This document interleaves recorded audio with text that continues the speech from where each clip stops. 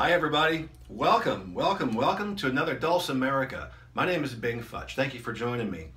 So I woke up this morning and figured I was going to start noodling around with something that I haven't really done yet, which is DGD tuning and mapping out some chords and some note structures to get a better idea on how to play fully in this tuning. Now I'm sure many of you maybe have dabbled in DGD and have wondered about it, and it's great for playing melody and playing in the key of G without having to worry about capoing or using a 1.5 fret or any of those things.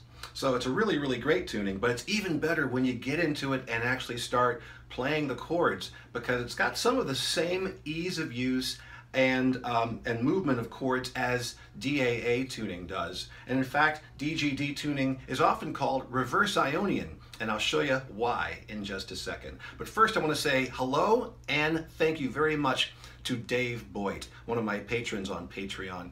Dave, thank you very much for signing up, subscribing, and becoming a part of my art and this wonderful love-filled community that I get to wake up to every single morning. I thank you guys so much for making it possible for me to concentrate on learning new things, creating new music, and then sharing it with you without running around crazy out there in what people call meat space. I think I've heard that. I like meat space, but I also like hanging out and trying to figure out new things and puzzle through them, and Patreon gives me the ability to do that without stressing too much. So you guys are responsible not only for Dulcimerica, but also the brand new Dulcimerica Deluxe, Mailbag Monday. Any piece of music that comes out of the studio, you can honestly say that my patrons underwrite that. So Dave, I want to thank you for joining the community and for being there and supporting what I do on a daily basis. For those of you wondering about Patreon, think of it like a subscription service like Hulu or Netflix, but instead of it being a bunch of movies from studios, it's actually a bunch of art from different artists. And on my Patreon, you can get everything I've ever created, all CDs, all books, tablature, videos, and teaching materials for just $5 a month to download to your heart's content. What's cool is that every single week I'm producing new content as well. So you're going to get a lot of things before the general public sees them. New demos of songs, new videos, new projects, and of course, new sheet music for you to try out and test drive. If you want to do that, exactly, test drive before you buy, come on down here to this link. That's patreon.com/bingfutch. Go ahead and go to the open house tag section, and there are over 5 years of downloads for you to explore. And if you like what you see, please do consider becoming a patron like Dave Boyd. Dave, again, thank you very much. So seriously, I woke up this morning and I was thinking about DGD tuning, and I thought, you know, I don't have a chord chart for this. I don't have a note placement chart for this. One of my patrons actually asked me about DGD tuning with a chromatic dulcimer, and I kind of put something together very quickly, but I realized I didn't have the resource. So sure enough, I woke up, created the resource, and I'm going to go ahead and show that to you. But before I do, I want to show you some comparisons between DAD and DGD and what is similar and what is different. I'm going to go ahead and tune the middle string back up from G to A now. I'm going to get my A, 4th fret bass string.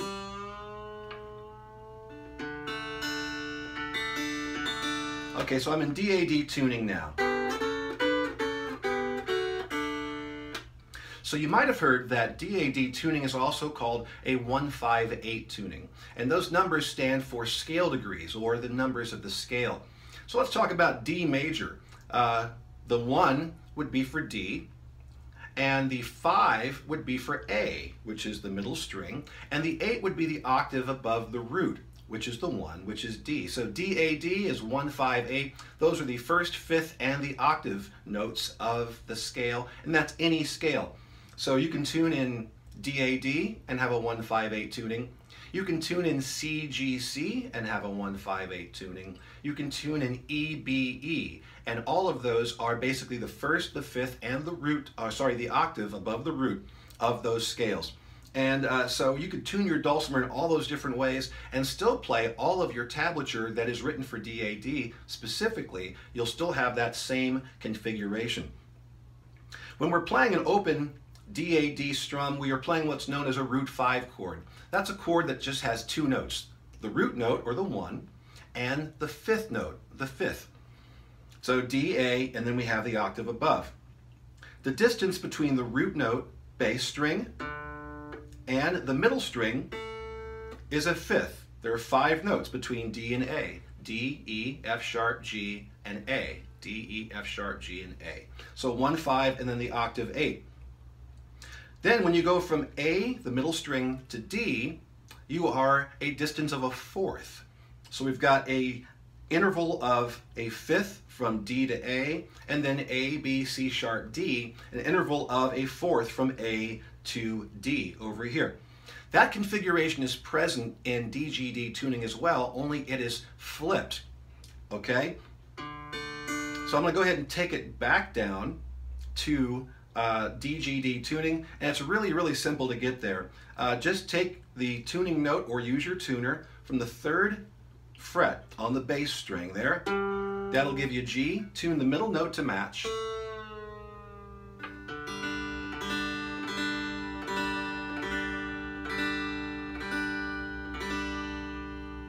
All right, so now we're in DGD tuning. Now, when we're in DAD tuning, the D major scale starts from the open on the melody string or the bass string, and then goes up open 1, 2, 3, 4, 5, 6.5, 7. But when we're tuned in DGD, we have changed a very, very big component. That middle string now is down 1 step, which means that the relationship, the interval between the bass string and the middle string is now different. We are now going from D to G, and that's an interval of a fourth. So we are keyed a little bit differently here, and because that G is present, that means that now we have got the ability to play in the key of G using the Ionian, or the 155, or the DAA, if you want to call it that, scale, which is going to start from the 3rd fret and go to the 10th fret. So listen to how that sounds when I play from the 3rd fret to the 10th fret. This being G, our starting point, and this being G being our end point, which means we're backing it up with a G on the middle string and then a D on the melody string.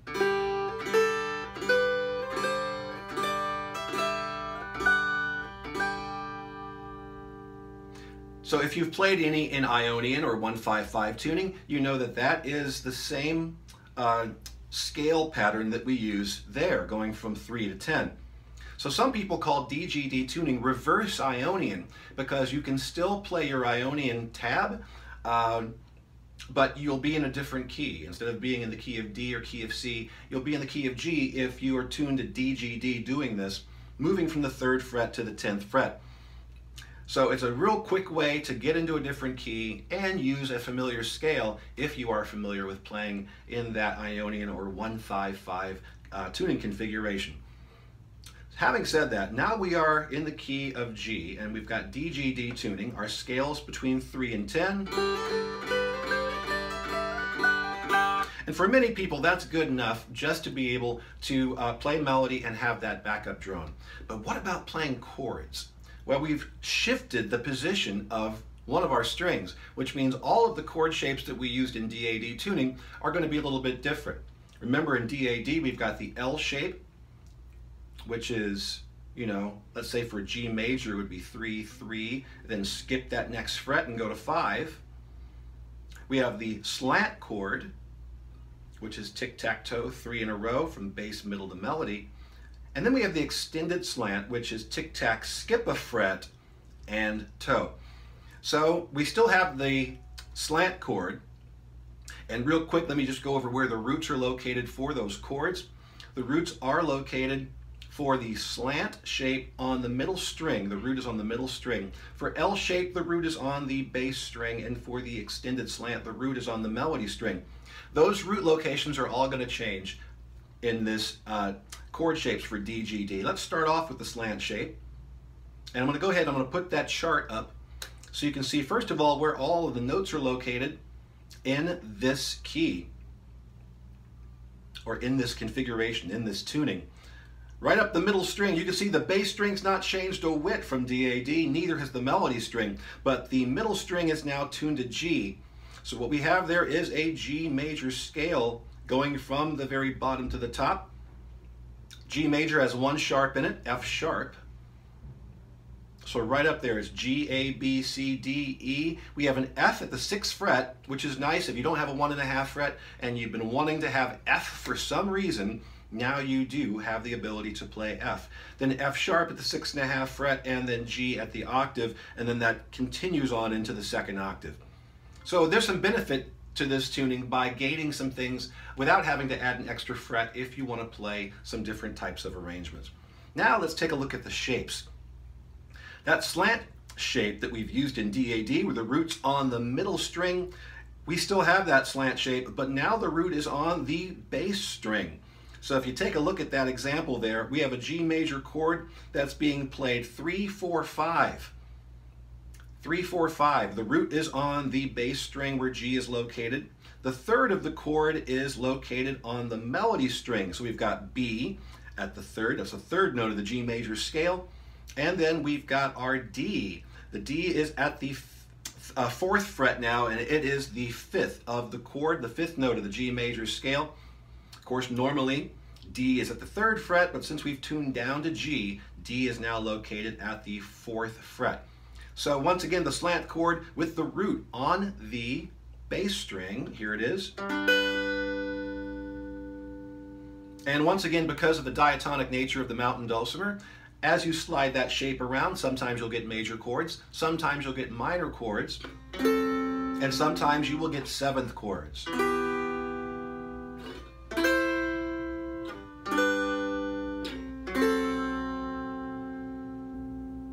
So there is our slant configuration. Let's take a look at the extended slant. And the extended slant is shaped a little bit differently. Instead of tick, tack, skip a fret, toe, it's tick, skip a fret, tack, toe. So in that example that you see there, we're not going to fret anything on the bass string, come in at the 2nd fret for the middle string, come in on the 3rd fret for the melody string, and in this case, the extended slant, the root is on the melody string, which is the exact same way it is in DAD. For the extended slant, the root is on the melody string. The 3rd is on the middle string, and the 5th is on the bass string.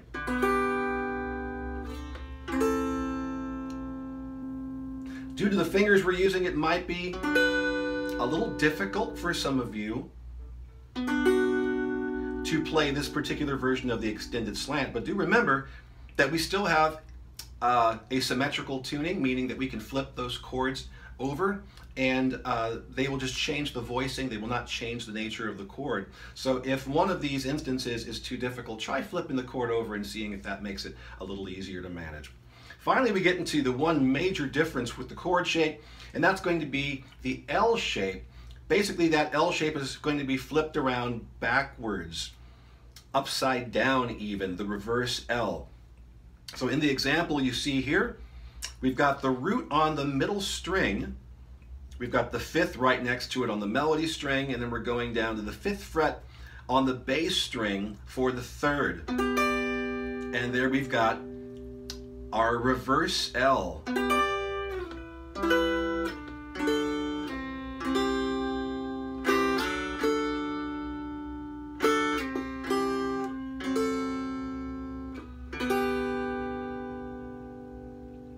Now, one thing I've always liked about DAA tuning, or the 155 tuning configuration, is that it's really easy to move your 1, 4, and 5 chords around, because the way that the chord shapes are lined up, they're very, very small moves and they're very rich sounding chords.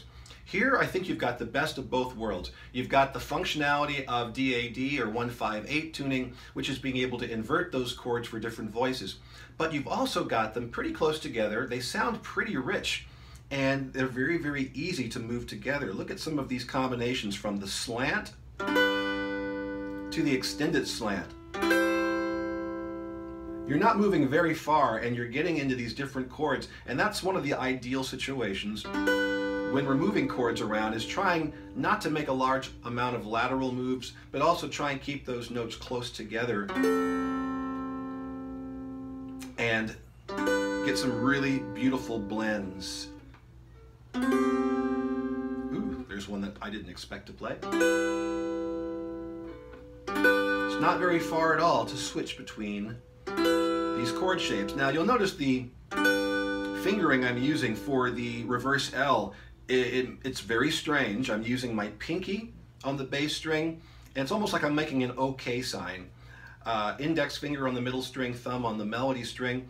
I'm used to doing this from playing minor 7th chords in DAD tuning and major 7th chords, and so I kind of play finger twister in order to get those extra bits of color. But once you're used to it, you can even bar at the fret down here and then put these fingers down if it's too hard to reach across with your pinky. The more you use your pinky, the stronger it gets. So if you get used to putting it in there, these chord shapes will